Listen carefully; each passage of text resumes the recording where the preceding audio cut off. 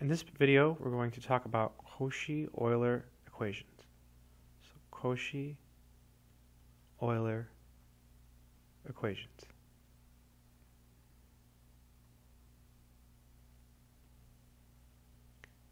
So here's an example of a Cauchy Euler equation. X squared y double prime plus 3x y prime plus 2y equals 0. So the reason this is a Cauchy Euler differential equation is because the power of x matches the order of the derivative. See, here the power of x is 2, here the order of the derivative is 2. Here the power of x is 1, here the order of the derivative is 1.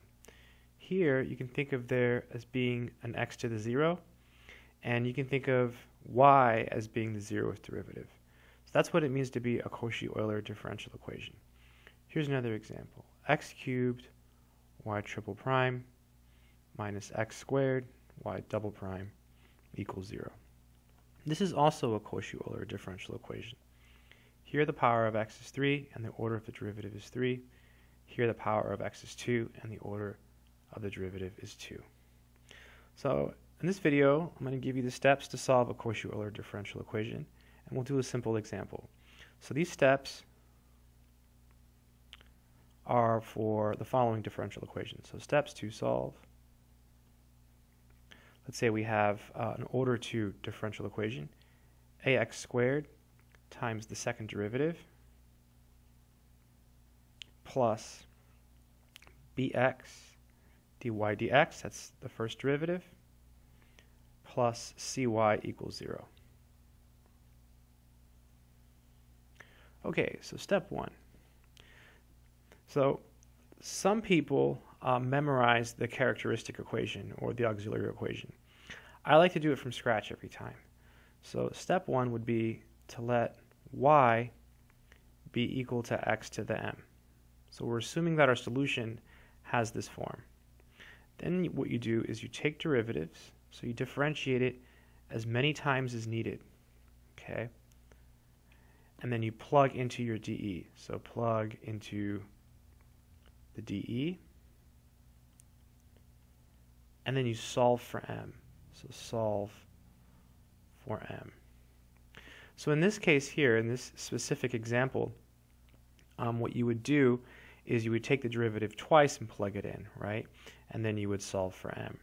If you do that, you would end up getting am m minus 1 plus bm plus c equals 0. So this is a quadratic equation. And then you would solve it. So some people memorize this equation. Again, I like to do it from scratch. So when we do an example, you'll see we'll start with this. We'll take the derivatives and we'll just plug it in and go. All right, step 2. So when you solve the quadratic equation, you have 3 possibilities. So the first possibility is that you get distinct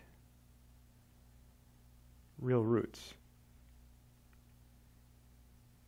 So if you get distinct real roots, say m1 and m2, and the solution is given by c1 x to the m1 plus c2 x to the m2. Okay, this should remind you of solving equations like, y double prime plus y equals 0. When you did these, you had sometimes you would get distinct real roots, except you would have e. You would have e to the m1, and then you would have e to the m2. Same thing, except here it's not e, it's x. So that's the first case. So distinct real roots, you get distinct powers of x. The second case is if you get a repeated real root. Repeated real root. Say m. So in other words, we have some repetition, right? We have repetition. So in this case, you would get y equals c1 x to the m plus c2. And whenever you get repetition, so before when we were solving homogeneous equations, we would put an x. It's very similar, except this time we put an ln x. So it'd be x to the m times ln x. I put it in the back, but you can also put it over here in the front. So whenever you have repetition, you multiply by ln x. Sometimes, if the multiplicity of the root is higher, you have to keep multiplying by ln x. For example, if it was multiplicity 3, you would have plus C3 and then x to the m ln x squared. 3. The last case is if you have complex conjugates. So complex conjugates. So in this case, the formula would be y equals, let me give you the conjugates, alpha plus or minus beta I. So in this case, the formula would be x to the alpha, x to the alpha, and then C1 cosine beta ln x plus C2 sine and then beta ln x. And that's what you would get if you had complex conjugates. Okay, let's go ahead and do maybe just one simple example. Okay, so let's see. Here we go. EX means example. So solve. How about x y double prime plus y prime equals 0. So this is a Cauchy Euler differential equation in disguise, right? Because if you multiply the whole thing by x, you get x squared y double prime plus x y prime, okay? And that would be equal to 0, okay? So in this case, it is Cauchy Euler because the power of x matches the order of the derivative. The power of x matches the order of the derivative. Okay, so our first step is to start by letting y be equal to x to a power. So solution. So we'll start by letting y be equal to x to the m.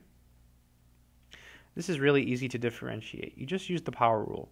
So for the first derivative, you just bring the m down, and then you subtract 1 from the exponent. So m minus 1. That's a really weird looking x. Okay. Then we have to do it again because we have the second derivative. So y double prime. This time we bring down the m minus 1, and then the m, and then we get x to the m minus 2. Beautiful stuff. All right, now all we have to do is plug everything into our dE and solve for m.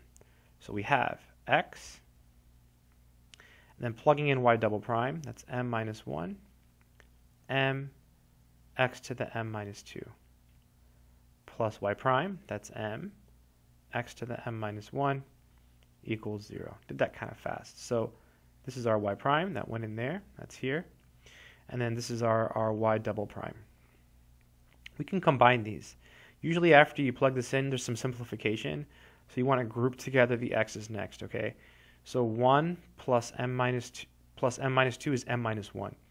So this will be m minus 1, m. You can add the exponents. It'll be m minus 1, right? Adding these exponents gives you m minus 1 plus m, x to the m minus 1. And this is equal to 0.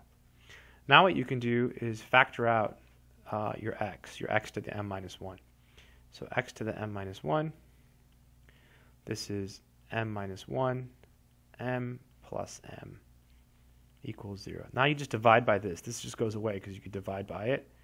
So you would get m squared, distributing, minus m, and then plus m. Oh, wow.